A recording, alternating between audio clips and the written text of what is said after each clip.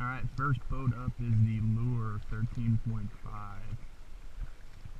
Pretty sure these guys are brand new out of iCast, an outdoor retailer.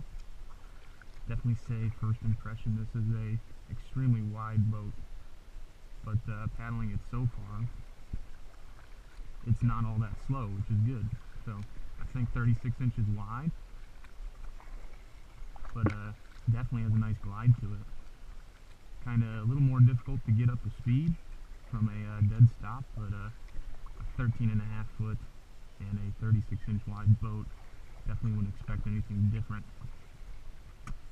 So first things first, I'm gonna pop the rudder back up, see how it does without that first.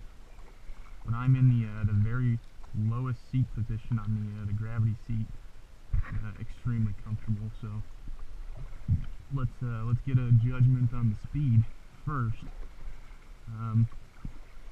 Just right there, very easy to turn. So come to a dead stop, and let's see how she feels. So there we go. I think we're motionless now. Got my foot pegs all nice and adjusted, and again I'm in a low seat position. So to get started, like I said, a couple real hard strokes to get her moving, but now that we're moving, we got a pretty good glide going. And I am using a feathered paddle stroke, 60 degrees in my Aquabound Stingray, 240 centimeters, and even at 36 inches wide, this is I'm not hitting the sides of the boat. I feel pretty comfortable. Watch out for this Hobie here. And I'd say speed-wise right now, this is kind of as to be what expected. This is a big, wide, long, and heavy boat.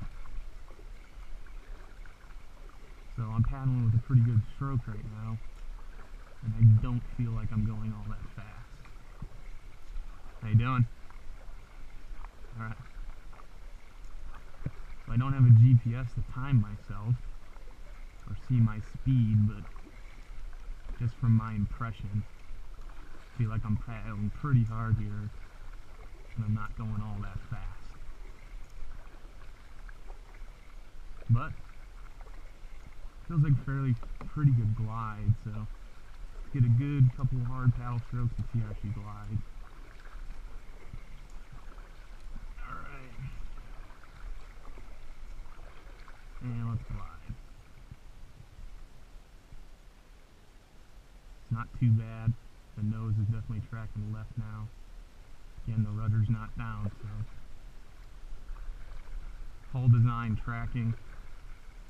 Say you got a little bit of room to improve there, but this is, I think, primarily a flats, calm water, stand-up fishing boat. So comfort right now, I would say this is probably one of the best seats I've ever sat in. And again, I'm in a low position, so go ahead and try it out and pick it up. So the guy told me all you got to do is sit up, raise the seat. There you go, one click. I'm up one notch. There, I'm up two. And that's pretty good right there. See if I can turn around and show you the seat. Yep, there it is. Up to the second setting. And I'll tell you, this is one comfortable seat to sit in. Definitely like it. So I myself have owned a Jackson Cuda 14, and I now have a Slayer Propel 13. Both are known for their seats, and I'll tell you, wow, kind of wish I had this one on my boat. Pretty impressive.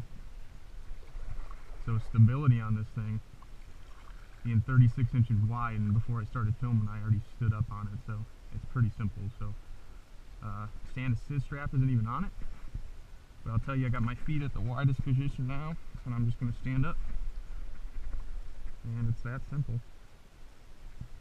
So pretty amazing, but at 36 inches wide I wouldn't expect anything less. And I'll tell you, I'm not the best at standing up, but right now I feel absolutely rock solid stable, which is nice. And I'm leaning left and right. no instability. As you can see, water's just coming up through the scupper, so it's pretty good. We'll go stand, paddle around a little bit.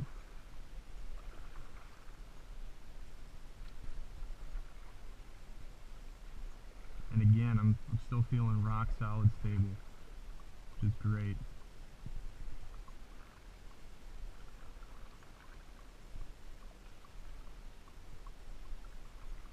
Alright, last thing to look at on this boat is fishability.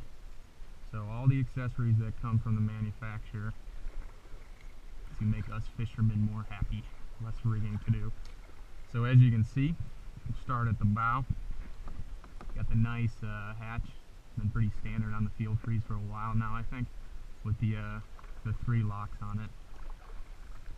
This is the noticeable big difference here is the cooler hatch you got here.